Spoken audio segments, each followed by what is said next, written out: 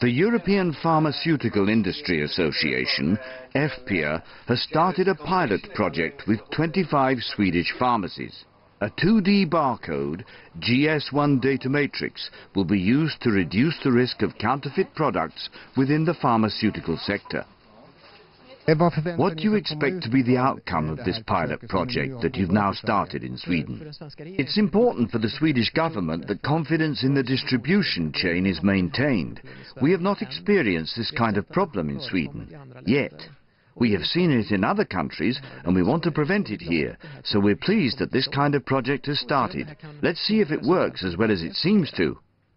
You also said during the press conference that during the presidency, the Swedish government are focusing on e-health in Europe. Can you explain what that implies and what Sweden is doing? In short, it's about getting e-health onto the political agenda. Up to now, it's been individual civil servants at a lower level who've been running projects, and it's essential that politicians shoulder the responsibility for this subject. New technologies such as e-health will make the healthcare system work better. They can provide the right information at the right time for the right person, and patients cross borders, which is one reason. They collect prescriptions in different countries, have an accident abroad and continue medication when they return home. It must all work.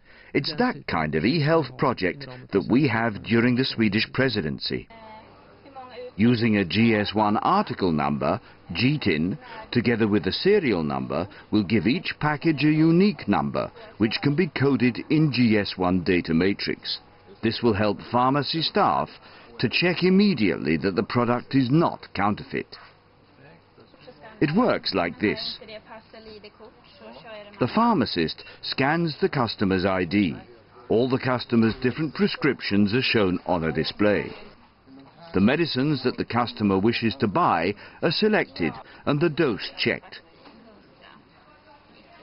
The package with GS1 Datamatrix is scanned and the display shows if the code is approved.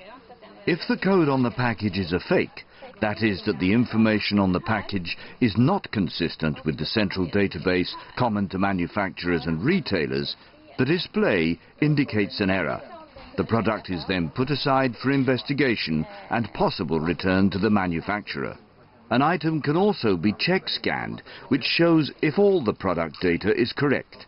This is the first time the complete traceability of pharmaceuticals is possible. If, for example, a product is recalled because of some error, the system can quickly trace which customers bought the product with specific individual sequence numbers.